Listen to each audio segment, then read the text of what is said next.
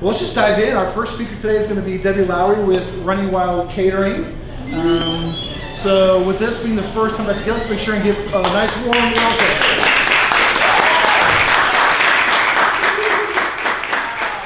That was scary. I guess they're starting with the oldest one first, so I thought he'd go the other way around and I'd be last. But anyway, as Chris said, I'm Debbie Lowery with Running Wild Catering. I'm one of the co-owners. Teresa Walters is my other partner in the business, and we technically have been in business for 24 years. We used to be Johnny's Catering back in the day, and in 2010, Teresa and I and another partner bought them out. And since 2010, we've been running Wild Catering. So we're out there amongst them. We have survived the pandemic. We're hoping that it's slowly going to be over, but it's been a rough haul. I'll go into struggles here in just a little bit, but I think one of the things that I want to bring to the table for anybody who's getting into business and trying to figure out what they want to do in their life is watch for the signals, is what I want to say. When I was 14 years old, my grandmother had a lake place down at Fort Cobb Lake, and we went in there and ate dinner all the time at a little restaurant that was there, and the guy didn't have a waiter, and so I thought, I think I'll start helping him get plates to the table, and so I started waiting tables. And at that time, I didn't realize that that's what I wanted to do with my life. I kind of thought, you know, this is fun, I love it. I'd rather be back there helping him cook, because I was learning to cook when I was 14, and kind of started doing that. And then, you know, I got out of high school, went to college, and when I went to school back in that day, women didn't do the kind of things that I wanted to do. My dad was a home builder, and I thought I wanted to build houses, so I went to college, got that little secretarial degree from Southwestern Oklahoma State University, was what it was called back then, and you know, it was just kind of an evolution of getting where I wanted to be, but I had to follow the woman thing. And my dad was a little hesitant about letting me be a builder. He didn't think that that was, you know, what I should be. He wanted me to be an interior decorator and, you know, go that route. So anyway, I finally talked him into it, and I got into the building business, kind of making this long story as short as I can. And then the oil boom busted in Oklahoma, and everything went under. And so he managed to hang on, but my business went under. So I started waiting tables again. I thought, here we go, let's start doing this. And I got real excited because I really wanted to be in the kitchen instead of out waiting the tables. I more wanted to be cooking and learning to do that because I've been cooking all my life. And one of the very first jobs I had was at a little barbecue house, and the owner of the barbecue house would not let me wash dishes. He would would not let me cook. He would let me wash dishes. And so I would go back there and I'd wash dishes, and I kept watching, you know, trying to see how the kitchen was flowing and what was happening and learning. Well, his sister happened to be a really big chef here in Oklahoma City, and she got me into the American Culinary Federation's program as an apprentice. And so I started studying with her and under her. And in Oklahoma back in those days, we didn't have a lot of opportunities. Now we have Platt College and Francis Tuttle and all of that for training chefs. So I just learned on the job, and I did all my training, and I got certified as a chef in '95. And I did that for a while, and I still kept looking for my fit. And I finally stumbled into catering because I think the biggest thing for me was that being a chef, you had to work nights and weekends. And it was like, I don't really want to work nights and weekends. I was raised a lake girl. I want to go to the lake on the weekend. I didn't want to do that. So I started kind of looking around, and one of my first jobs was, to get my certification as a chef, we had to put in, you had to do 1 year in each program that you were in. You had to commit yourself to 1 year to that, and it was a 7-year program to get certified. So it was long. It was a commitment that you had to make, and a long-term commitment. So I started out at the Greystone restaurant up in Edmond, and most of you are probably too young to remember that, but I was up there, did about 2 years with Dr. Lamb up there. Dr. Virginia Lamb was the safety and sanitation instructor at Central State, and she had her own restaurant, and her sons were in it with her, and did that, so I worked for her. And then I moved to the track, and the track opened, and I was the sous chef in the penthouse. And I did 2 seasons there. When we were in our off seasons, I worked at the OU faculty house. So All of this to say that it was all about learning each category of cooking. So you had to learn how to do Grand Marché, you had to learn how to do sausage, you had to learn how to be a fry cook, you had to learn how to do salad. I mean, each thing, knife skills, everything was a separate category, and you had to spend a year minimum doing that.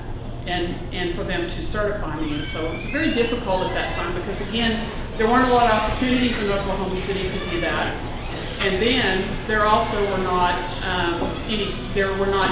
women were not accepted very well, and so it was really hard to get there. Overcame all of that, went to work for the Snyders and the grocery stores, and I worked for both Mike and Jim Snyder. I did Snyder's IGAs. I did 3 of those. I managed 3 of those in the delis in those. And then I went to work for Mike Snyder when he opened Market Plaza IGA out on Northwest Highway. And we went over, I worked there, he developed this whole home meal replacement thing in Oklahoma. He was the innovator.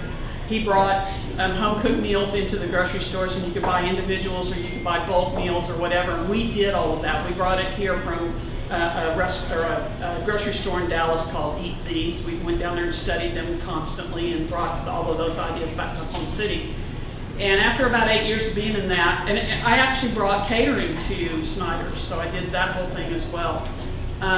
Finally, a few other miscellaneous jobs, and then the owner of Johnny's Charcoal Broiler called me and said, "I'm looking for a catering director, do you want to come on board?" And I thought, well, I might want to do that, and I was real wishy-washy about it. And I'm telling you these parts about being wishy-washy because of the struggles part, because you asked us to talk about struggles. Do I want to do that? Is this the company I want to do that with? They only cook burgers. Where do I want to go? And I was chef trained, so I was thinking this is not, this isn't going to work for me. But came on board with them. When I went to work for them, I was the only person working there. I cooked all the food, I washed the dishes, I made all the deliveries, I did everything. And from 1997 to 2010, we built it from about our annual sales when I went on board was about $40,000 a year. By the time I left, we were close to $1 million in sales. And that's not all me. I don't want to take all that credit because by this time I had 6 or 8 employees, and we had really developed it into something that it needed to be. We kind of, we changed our logo so that we didn't look like the charcoal broiler, because it got to where everywhere we went, everybody wanted to know where their number 3 was or their number 9, or and it was the whole hamburger thing was really hard to overcome. So we changed our logo and put a piece of asparagus on there and made it all fancy and did all that.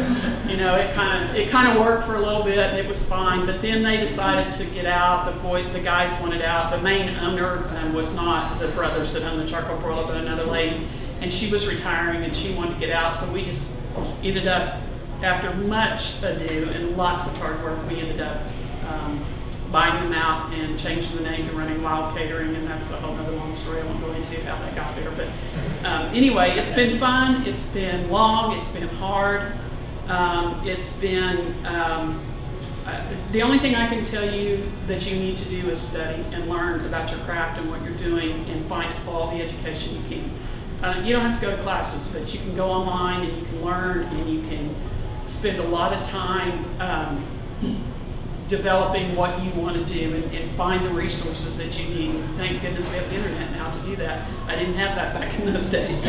We had to just kind of research and find people who knew what you were doing and learn your craft from them. And so now I'm this close to retirement. I'm just about ready to pull the trigger and get out of it. But it's been rewarding. It's been very, very rewarding. I can't say enough about it. Our next speaker is Kenneth Allen, with Allen Auto Body, who was also our sponsor for Build Northwest. So maybe we'll give him 1 extra second of applause as he comes up.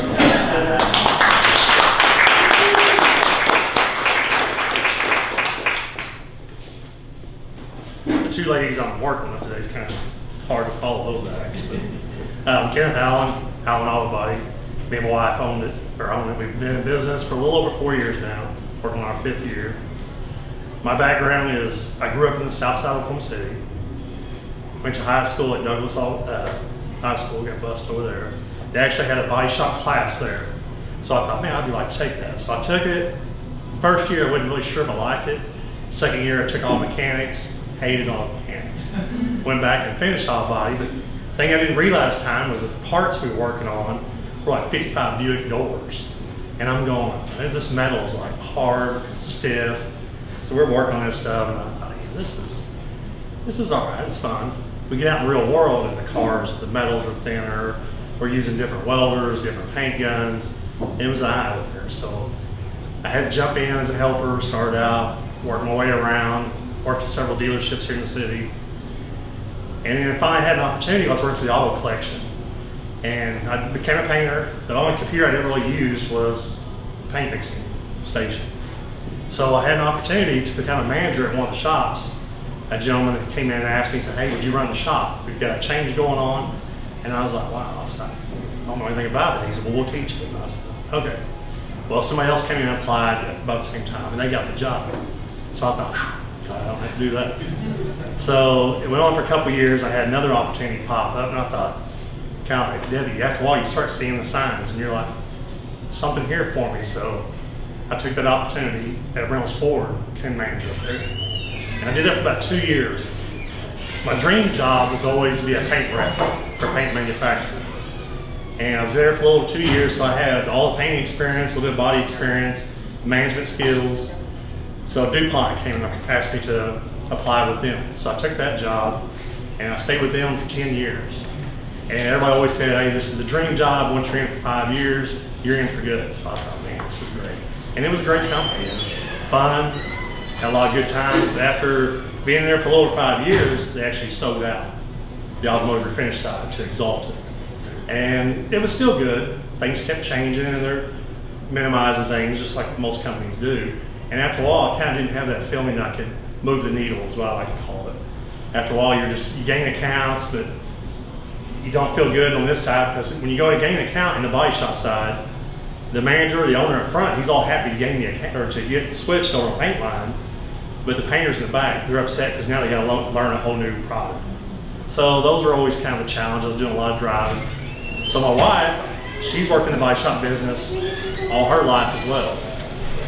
So for the last 10 years, she worked in the insurance side of it, doing claims and adjustments and stuff like that. So after I was kind of getting to the age where I thought, man, do I really want to take an opportunity, chance of getting moved out later on, because young guys were coming in. So I thought, well, there's an opportunity to buy a body shop. So I thought, let's look at that. She was like, I ain't buying a body shop. So I said, okay.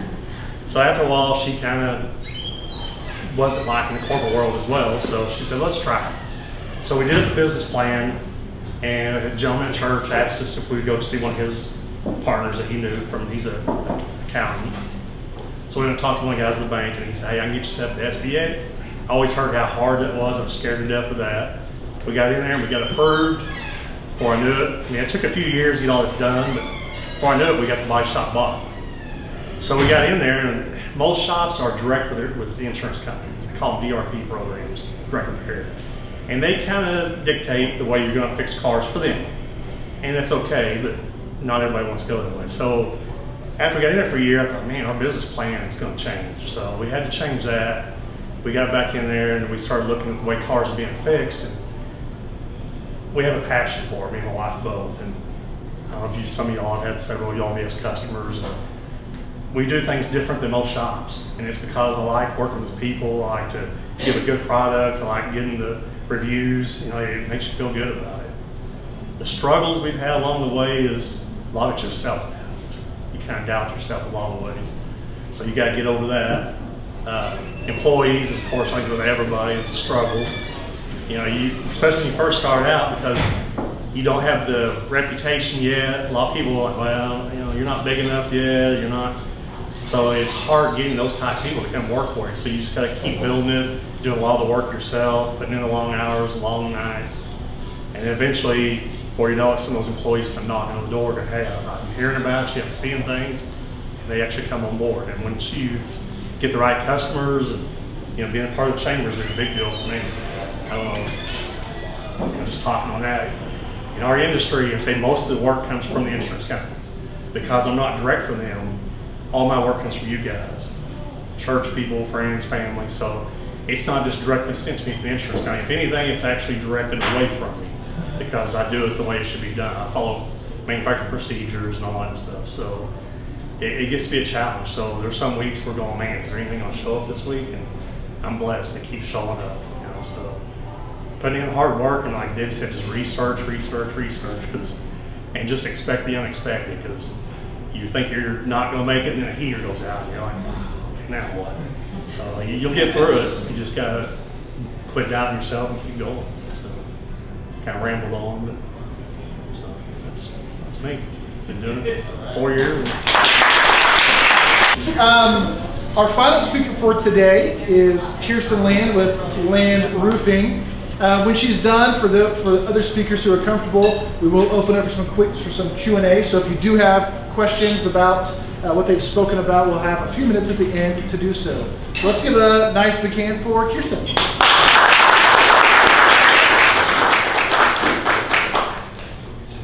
Well, thank you for having me today. This is my first time to attend this event, but I hope to come back. I really enjoyed it. As you said, my name is Kirsten Land. My story is pretty diverse and complex. I am a mother, I was a teacher, I am a widow, and I'm a business owner. And so that lends a lot to the story. But so I think I'll just start. I do own a roofing company. We service residential homes mainly, and we are located in Edmond. We love helping homeowners who are unsure about whether or not they have an insurance claim if they have roof damage and need help. So we help them with that. The company was started in 1986 by my late husband Brian Land. And contrary to the speakers who spoke before me, roofing was not my passion and chosen profession. My chosen profession and passion is teaching, which really ultimately is helping people. And so when my husband and I got married, I've been with him since the beginning. When he started the company, we were students at OSU. I remember asking him, I'm sorry, why are you at OSU when you just want to start a roofing company? But it was really important to him to get his degree, and he really loved roofing. And so I started working I taught for 12 years, and I started working with him after we adopted our first son from China. And I thought I was going to be a stay-at-home mom, and evidently he had other secret plans, so he brought me into the company to help him work. And so I was able actually to use a lot of my teaching skills to help me run the company with him, and so I became the sales manager. My specialty in teaching was I was a special ed teacher, so many people said it would lend yourself well to helping salespeople. Unfortunately in 2019 my husband died, and leaving me with that decision of what do I do. So I decided I didn't think about it. My son said to me, what about the business? And I said, well, I can sell it and stay home with you. They're like, no, keep it. So I said, okay, I'll run the business, and thought, I'll do that. Well, I had no idea what I was getting myself into. I had always run things with Brian. Running things now without Brian was a completely different set of challenges. One, you're doing this with grief, which is exhausting, it's tiring. When they say your better half, I never really understood what that meant until I lost my better half, and you're like, oh, it's like you lose half yourself. Who am I by myself without my husband? That was a challenge that I've been dealing with for the past 2 years. And then also not realizing being a single mom, had never planned for that in my life. I thought I'd always be married. So a lot of new things were happening. And then to top it all off, 6 days after he died, we get a hailstorm. And someone said, oh, well, that's Brian sending that to you. I was like, no, Brian loved me. Brian loved me too much. He knew I would not be excited about a hailstorm, which I was not. So my team, who was still reeling from the grief of losing Brian, I'm reeling from the grief of it, and we're having a funeral all in the middle of it. And then we have to get to work to help people. So 1 week after his service, I'm in the office answering phones. Not everybody knew that Brian had died. So that was not fun, having to explain that to people as I'm crying. So eventually I just said, I'm not answering the phone anymore. You guys get that. I'll help out in other ways. So we mobilized the crews, and we were able to help a lot of people, but it was not easy. I had employees that understood. I said to them, we're going to keep things the way it is for 1 year. We're going to keep our system business as usual, just without Brian. And some people fell in line with that. Some people took it as an opportunity to do their own thing. And so they literally were working my business, doing it their way, which made it very challenging. And the whole team really struggled.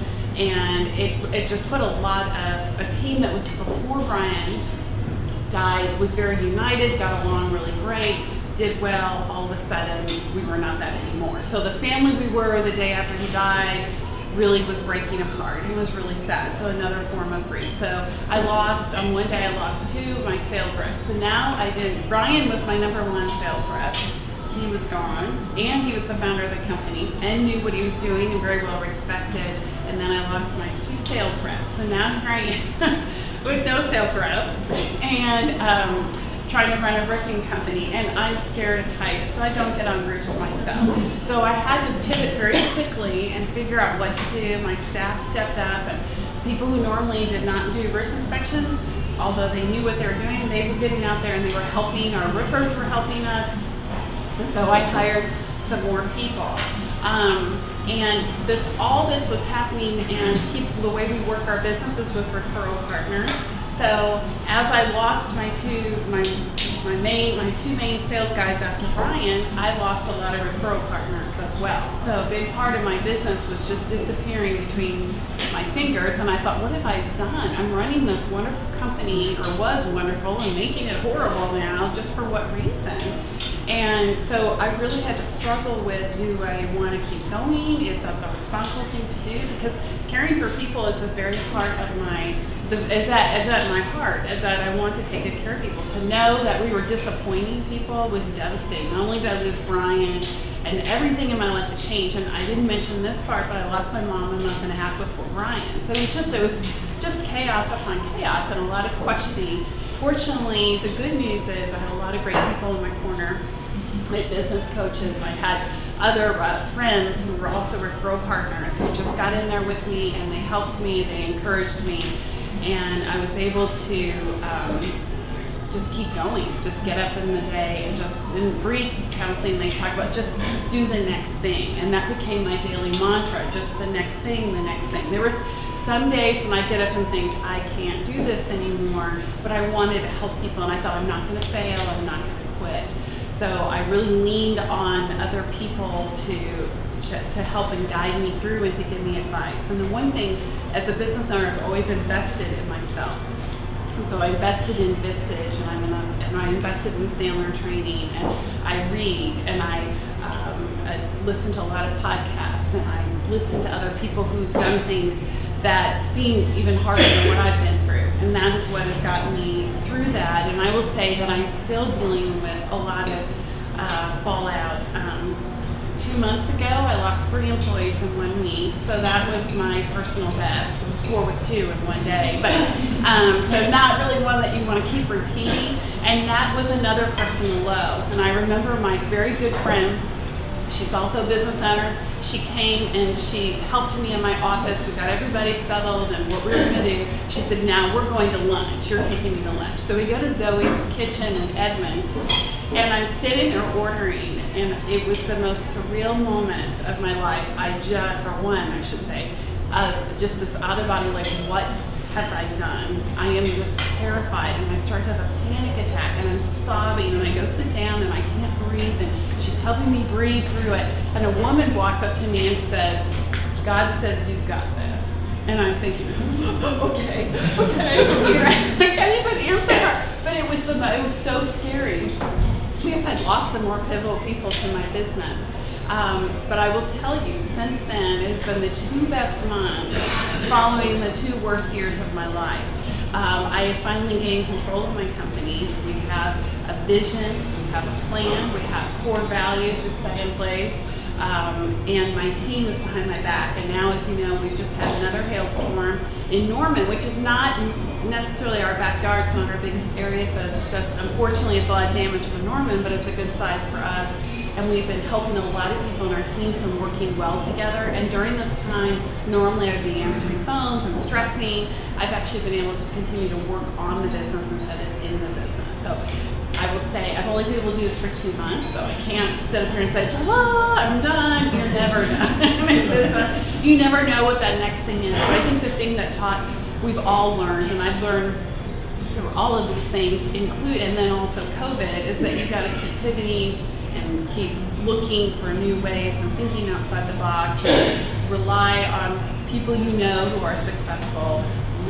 Continue to invest in yourself and invest in your what you're doing. So I pay for a bookkeeper. I pay for someone to do my website. You pay for IT services. What I can't do well, I hire out, and that's what has helped us tremendously to build the business where it is, but what continues to make the business run. And we're not the business we were when my husband was here, and I know we'll never will be again, but we can be the Kirsten Land roofing business and help a lot of homeowners, which is what I really want to do, where my heart is. Thank you for letting me share with you a little bit today.